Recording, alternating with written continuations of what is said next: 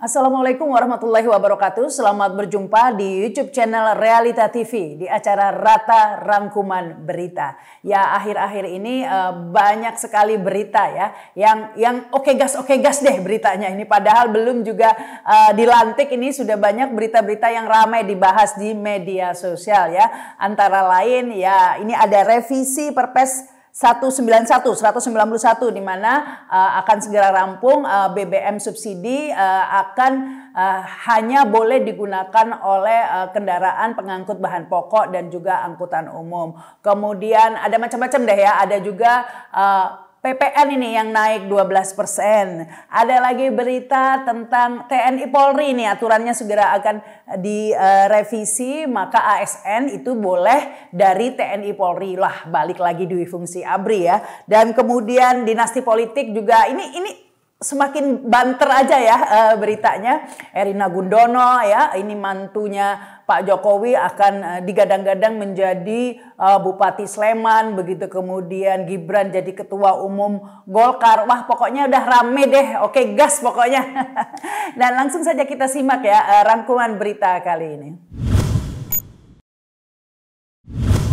Ya, berita ngegas pertama ini dari Kalimantan Timur tentang IKN tentunya ya. Ini ada warga di Kampung Kota Tua Sabut, Pemaluan, Kalimantan Timur yang dipaksa oleh Badan Otorita IKN untuk merobohkan rumahnya segera begitu ya.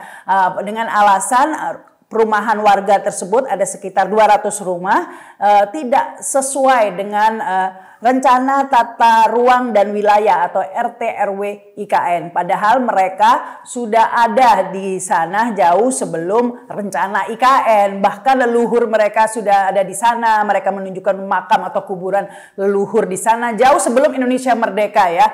Dan mereka mengaku tidak pernah mendapatkan sosialisasi, tidak pernah diundang untuk membicarakan bagaimana rencana tata ruang dan wilayah IKN. Satu-satunya surat yang mereka terima adalah surat undangan yang berisi teguran begitu ya. Intinya teguran kepada warga di Pemaluan ini karena sudah melanggar peraturan ilegal begitu ya. Dan diberi waktu 7 hari sejak surat itu diterima untuk segera merobohkan rumahnya. Kebayang nggak sih ya, kita tinggal di rumah sudah bertahun-tahun, sudah turun-temurun, tiba-tiba nggak ada angin, nggak ada hujan, dapat surat begitu ya, yang mengatakan kita ternyata penduduk ilegal dan harus segera merobohkan rumah dalam waktu 7 hari. Tidak ada sosialisasi sebelumnya. Nah, ini yang ramai dibahas di media sosial ya. Jangan sampai ini menjadi kasus Rempang Jilid 2 begitu ya, yaitu penggusuran warga dengan kedok pembangunan. Nah, ini yang dikhawatirkan. Dan yang menariknya lagi, ini biasalah ya di media sosial, kemudian dikomentari oleh banyak netizen. Menariknya karena ternyata di Pemaluan ini kalau kita lihat di kawal pemilu ya, justru ketika pemilu kemarin itu datanya ada 75% ini yang memilih 02 ya, memilih keberlanjutan. Nah, ini akhirnya ternyata yang berlanjut adalah penderitaan mereka ya. Pemerataan pembangunan malah meratakan rumahnya ya, ini yang harus dirobohkan. Ya, ini memang susahnya ya. Kadang-kadang begitu sulit mengedukasi semua orang, padahal sudah banyak ya yang menyampaikan pandangan-pandangan negatifnya dari pembangunan IKN ini. Apalagi kita tahu ya, ini warga di Kampung Kota Tua Sabut Pemaluan ini pasti rumahnya sederhana ya digusur lah, karena kan IKN ini harus yang mewah. Ya, warga yang miskin harus minggir lah ya untuk menyaksikan pembangunan IKN ini, karena yang menempati nanti malah ditawarkan ke warga Singapura oleh Jokowi ya warga miskin di pinggir-pinggir saja lah ya, harus minggir. Nah, ini yang sebenarnya kita sudah sampaikan ya, karena beritanya sudah muncul jauh hari sebelumnya, sebelum pemilu, bahwa Jokowi menawarkan warga Singapura untuk tinggal di IKN. Belum lagi para investor ditawari pembebasan pajak HGU sampai 100 60 tahun dan pengurangan pajak dan segala macam fasilitas yang diberikan kepada para investor. Sementara rakyat miskin ini sepertinya terlupakan. Dan satu-satunya yang diingat, pertama kali yang diingat belum juga dilantik adalah mereka digusur. Langkah pertama untuk warga miskin ya. Padahal masih banyak warga yang belum punya hunian begitu ya. Ini menurut banyak pengamat malah warga Singapura yang ditawarkan untuk tinggal di IKN. Nah ini yang memang kadang-kadang susah ya meyakinkan ini pendukung 02 ya.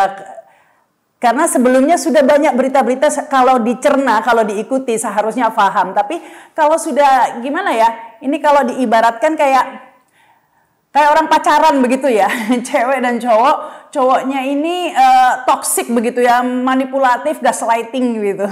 Tapi ceweknya ini naif ya, dan selalu percaya dengan janji-janji dari cowoknya. Mungkin seperti itulah kalau diibaratkan ya. Sementara bestinya, kita ini selalu berusaha meyakinkan, udahlah nggak usah pacaran sama dia, nanti kamu begini loh nasibnya. Tapi yang terjadi nggak didengar. Bukan hanya nggak didengar, malah dituduh, ah kamu sirik ya, karena cowokmu nggak tajir kayak cowok gue. Nah itu yang terjadi ya, bahkan tetap memilih cowok yang manipulatif dan gaslighting tadi itu.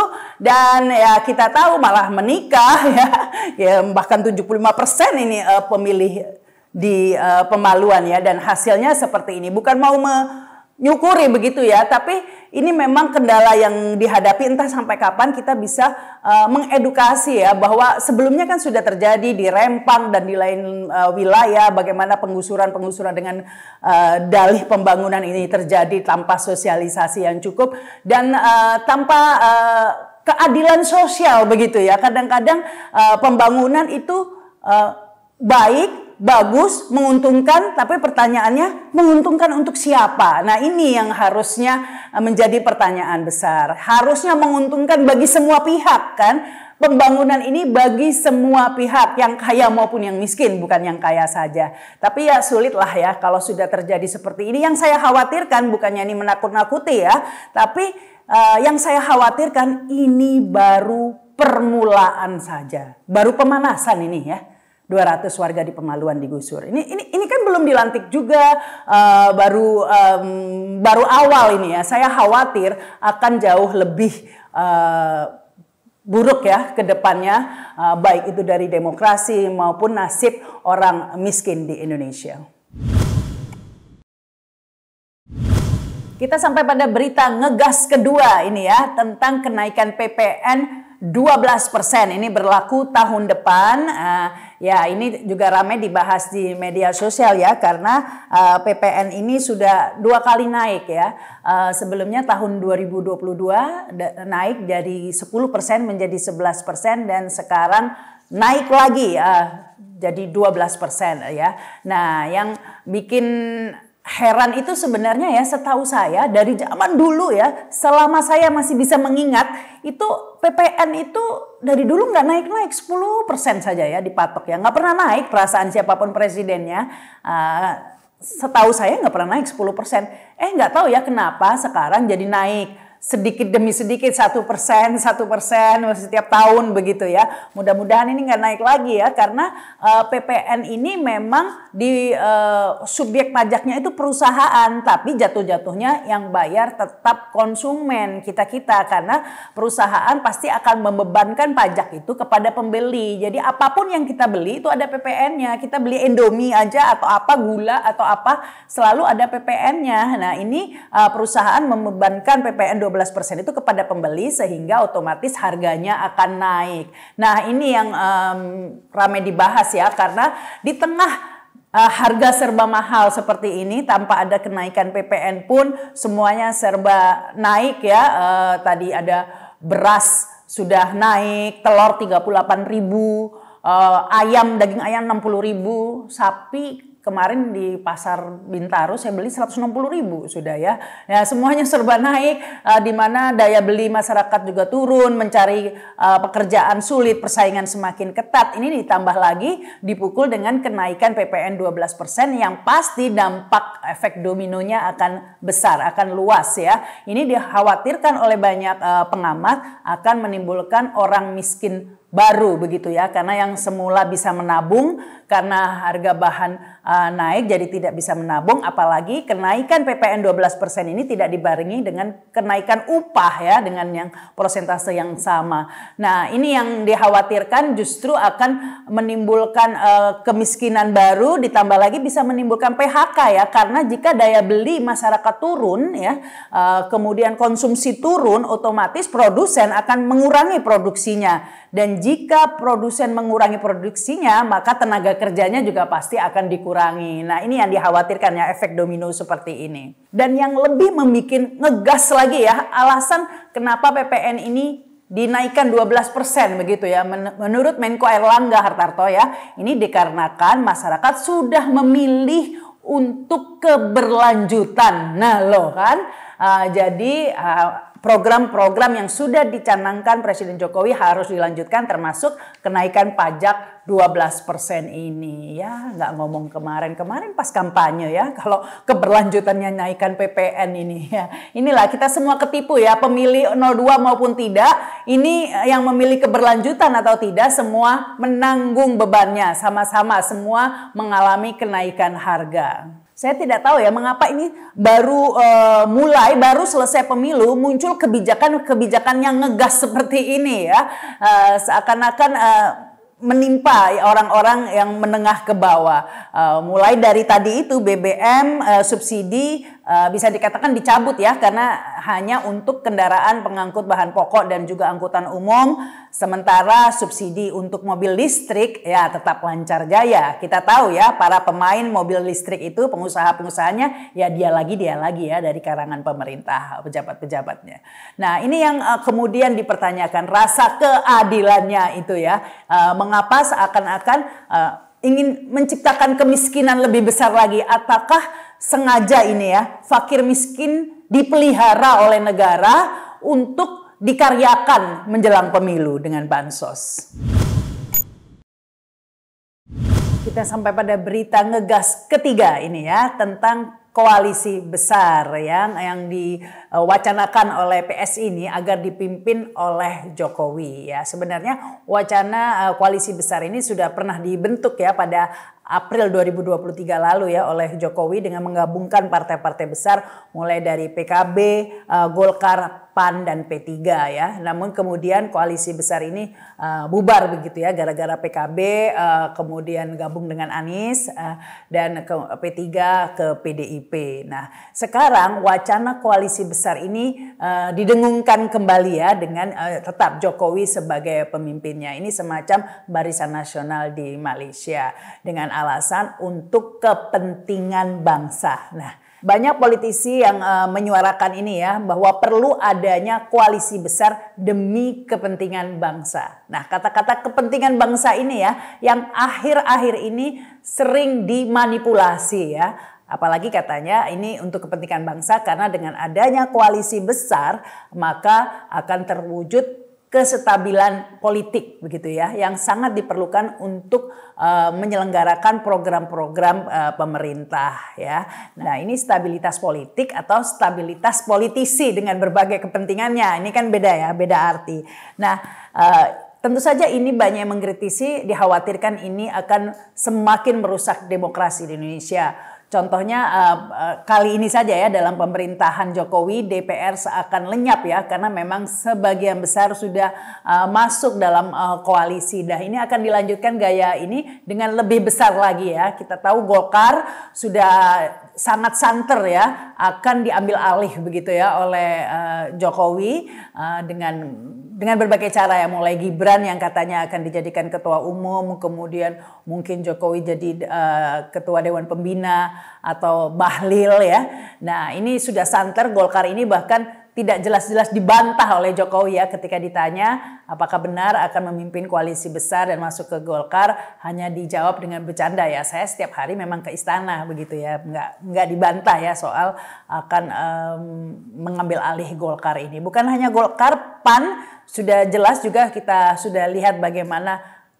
memang transaksi itu sudah nampak ya prosesnya. PAN juga kabarnya akan diambil alih. Demikian juga PKB yang digadang-gadang juga akan diambil alih, dan P3 dan kemudian Demokrat. Ini artinya Jokowi bisa menguasai sekitar sepertiga parlemen, 33%. Tentu ini jika kemudian merangkul lebih banyak lagi ya partai-partai lainnya, bisa dibayangkan ya akan semakin kuat suara di parlemen, sehingga sangat stabil. Saking stabilnya semua kebijakan pemerintah akan diokein saja, oke gas aja begitu ya.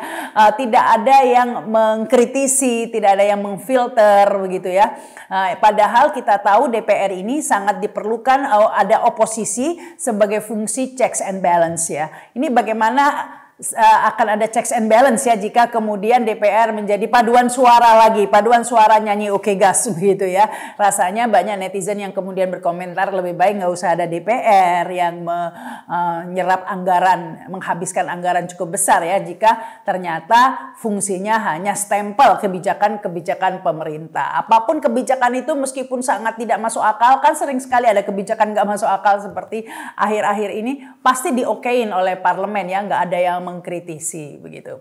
Tapi tampaknya koalisi besar ini semakin santer dibicarakan, bahkan Waketum Golkar juga mengatakan ini tidak merusak demokrasi, ini dibutuhkan demi pembangunan dan lain sebagainya ya, kata-kata manipulatif lainnya ya, seakan-akan ini semua kepentingan rakyat ya, gaslighting lagi deh pokoknya, seakan-akan justru inilah yang dibutuhkan oleh rakyat ya, sebuah koalisi besar yang justru membuat negara ini seakan-akan milik pemerintah, presiden, dan partai politik saja. Rakyat ditinggalkan ya, karena tidak ada wakilnya lagi. Padahal dengan adanya oposisi pasti akan ada yang di parlemen yang mengkritisi kebijakan pemerintah. Kita lihat ini contoh pemerintahan yang anti kritik ya. Baru-baru ini Luhut bahkan mengomentari orang yang suka mengkritik pemerintah lebih baik pergi saja dari Indonesia katanya.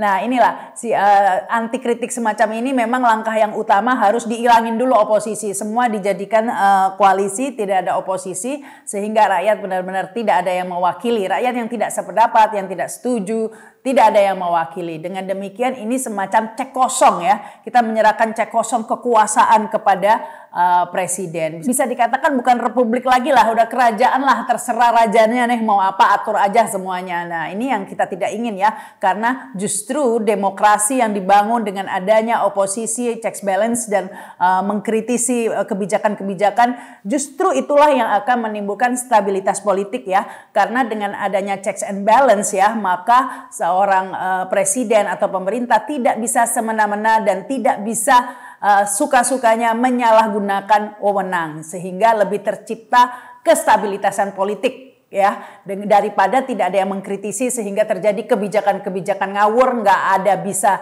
orang bersuara untuk menentangnya. Di lain sisi banyak pengamat yang berpendapat rencana koalisi besar ini justru juga akan berpengaruh kepada keharmonisan hubungan Jokowi dan Prabowo. Kita tahu Jokowi dan Prabowo begitu mesra untuk bergandengan tangan sehingga mencapai posisi untuk Prabowo sebagai presiden, dengan kata lain periode ketiga lah bagi Jokowi begitu ya. Tapi dengan koalisi besar ini tentu saja Prabowo akan berada di bawah bayang-bayang Jokowi jika benar koalisi besar akan dipimpin oleh Jokowi. Tentu ini akan membuat hubungan Prabowo dan Jokowi akan memanas ya, karena akan ada semacam matahari kembar begitu ya kata pengamat politik, sehingga jika terus dicawe-cawe tentu Prabowo akan jengah dan ini akan menimbulkan memanasnya hubungan mesra antara Prabowo dan Jokowi, dan bukan tidak mungkin Prabowo akan menggalang kekuatan lain dengan PDIP atau lainnya. Namun ada kemungkinan lain, Prabowo sudah begitu jinaknya menyerah saja, manut saja, sehingga kalau dulu Indonesia dipimpin oleh petugas partai, maka saat ini Indonesia dipimpin lebih buruk lagi, petugas Jokowi begitu ya. Sehingga menurut saja apa kata Jokowi dan didikte Jokowi, bisa saja Prabowo mau, padahal Prabowo ini adalah ketua umum, pemimpin partai, sementara Jokowi tidak punya partai. Tapi tidak ada yang tidak mungkin ya, karena Jokowi ini memang sakti mandraguna ini ya. Sehingga bisa saja kemungkinan itu yang terjadi, kemudian Prabowo mau saja dengan adanya Jokowi cawe-cawe dalam pemerintahannya terus nggak pensiun begitu ya, melalui anaknya tentunya, melalui Gibran, dan kemudian Prabowo menganggap selama sama-sama menguntungkan ya, selama ya bareng-bareng begitu ya meraup keuntungan, kemudian diam saja dan mau saja. Itu juga bukan tidak mungkin ya. Ya bisa saja hubungan atau kerjasama Prabowo dan Jokowi ini langgeng ya dengan azas sama-sama untung. Berita ngegas keempat ya, kali ini membahas tentang RUU DKJ. Ini rancangan Undang-Undang Daerah Khusus Jakarta, di mana jika undang-undang ini sudah dilaksanakan maka Jakarta bukan lagi sebagai ibu kota negara tetapi sebagai daerah khusus Jakarta, dan rancangan undang-undangnya ini sudah dibahas, akan segera disahkan. Yang menarik dalam RUU ini ada ketentuan tentang Dewan Aglomerasi begitu ya. Ini membahas aglomerasi ini yang ramai diperbincangkan karena menurut Mendagri Tito Karnavian, Dewan kawasan aglomerasi ini akan dipimpin langsung oleh Wakil Presiden Gibran begitu ya. Apa itu aglomerasi ya? Aglomerasi ini kawasan yang meliputi DKJ, Daerah Khusus Jakarta, Kabupaten Bogor, Kabupaten Tangerang, Kabupaten Bekasi, Kabupaten Cianjur, Kota Bogor, Kota Depok, Kota Tangerang, Kota Tangsel, dan Kota Bekasi ya. Kalau sekarang kan ada Jabodetabek. Kalau ini disingkat apa ya? Ribet ya. Apa? DKJ dan apa ini? Bodektabakjur. Susah banget ya. Pokoknya ini semua wilayah-wilayah di Jakarta dan sekitarnya ini disatukan dalam suatu kepemimpinan begitu ya, untuk memaksimalkan pembangunan atau program-program dalam suatu dewan kawasan aglomerasi, dan ini rencananya akan dipimpin oleh Wakil Presiden. Inilah yang menarik ya, karena dianggap menyalahi sistem presidensial oleh pakar hukum tata negara ya, karena kita tahu Wakil Presiden ini sebenarnya tugasnya adalah membantu presiden saja begitu ya, tidak mempunyai fungsi strategis. Bahkan Ma'ruf Amin sekarang ini kayak nggak ada kerjaannya begitu ya, karena tugasnya hanya untuk menggantikan jika presiden berhalangan ya. Tapi ini menyalahi aturan begitu ya, tiba-tiba Wakil Presiden sekarang mempunyai tugas strategis ya. Ini jika dilakukan berarti Wakil Presiden mempunyai kekuasaan terhadap daerah-daerah aglomerasi itu yang tidak bisa dicampuri oleh presiden. Jadi ini kayak gini ya, presidennya udah dikasih mainan di IKN begitu ya, disuruh bertugas di IKN, sementara wakil presidennya mainannya tetap di Jakarta dong dan di sekitarnya ini menguasai. Nah, akan dipandang seperti itu karena ini banyak yang melihat syarat akan konflik kepentingan ya. Kita tahu wakil presidennya nanti jika ini sudah disahkan oleh KPU maka anak Presiden Jokowi. Jadi ini semacam ingin memastikan bahwa Jokowi masih akan bisa cawe-cawe di daerah-daerah atau fungsi-fungsi strategis ke depannya ya melalui anaknya. Nah, ini tampaknya di sisa 7 bulan kekuasaan Jokowi sudah sedang rapi-rapi nih ya, merapikan bahwa penerusnya nanti dalam hal ini anaknya Gibran sudah aman begitu ya, sudah dikasih kekuasaan-kekuasaan yang strategis ya, sudah diatur semuanya mumpung lagi berkuasa ya. Salah satunya dengan memastikan nanti jika menjadi wapres Gibran ini nggak akan menjadi hanya menggantikan Prabowo saja, tapi mempunyai peran-peran yang penting dan strategis. Berita ngegas kelima, ini berita terakhir ya, tentang kawal pemilu ini yang sudah mengumumkan ya berdasarkan hasil real count versi kawal pemilu ini sudah keluar hasilnya. Prabowo Gibran menang ya sama lah persentasenya, plek-tiplek begitu ya, dengan quick count yaitu 58%, sekitar 58%. Bahkan penggagasnya yaitu Ainun Najib sudah mengucapkan selamat kepada pasangan Prabowo Gibran ya sebagai pemenang pemilu 1 putaran saja begitu ya. Namun ini direspon negatif oleh banyak netizen ya, banyak yang mengkritisi karena kita tahu kawal pemilu ini memang sudah ada sejak pertama kali Jokowi nyapres begitu ya, tahun 2014 ini sudah ada Ainun Najib ini yang membuat kawal pemilu saat itu masih di luar negeri, kemudian dipanggil oleh Jokowi untuk membantu IT ya dalam pemilu ini, termasuk pada tahun 2019. Nah, selama 2014 dan di 2019 ini memang ya Jokowi menang begitu kan ya, dan ini kemudian dilanjut 2024 sehingga banyak yang kemudian meragukan, yang mengkritisi tentang real count yang diumumkan oleh kawal pemilu. Sementara itu Anies Baswedan ketika dikonfirmasi apakah akan menjadi oposisi ya untuk kedepannya, Anies mengatakan loh bagaimana jika hasilnya berubah ya, karena masih menunggu hasil yang diumumkan resmi oleh KPU pada 20 Maret nanti, atau mungkin menunggu hak angket bergulir kali ya. Jika kemudian posisinya berubah kan masih ada kemungkinan begitu menurut Anies. Namun pada prinsipnya menurut Anies yang menang akan berada dalam pemerintahan dan yang kalah seharusnya berada di luar pemerintahan, dalam hal ini menjadi oposisi. Dan Anies mengaku akan tetap memegang prinsip itu, artinya akan tetap menjadi oposisi, nggak akan gabunglah dengan pemerintah ya. Anies juga mengatakan jangan sampai merasa tidak kuat berada dalam posisi oposisi. Ini kayak menyindir wawancara Prabowo ya, yang sempat mengatakan bahwa Prabowo sempat mengalami banyak kerugian dalam segi finansial ketika berada dalam posisi oposisi, dan ini diartikan nggak tahan jadi oposisi kemudian lompat bergabung dengan Jokowi. Nah, ini sudah diyakinkan oleh Anies bahwa akan tetap menjadi oposisi.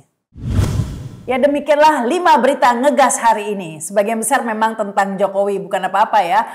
Memang banyak yang mengatakan, bukan saya saja ya, pengamat, akademisi, guru besar begitu ya, mengatakan bahwa Jokowi ini sebagai perusak demokrasi.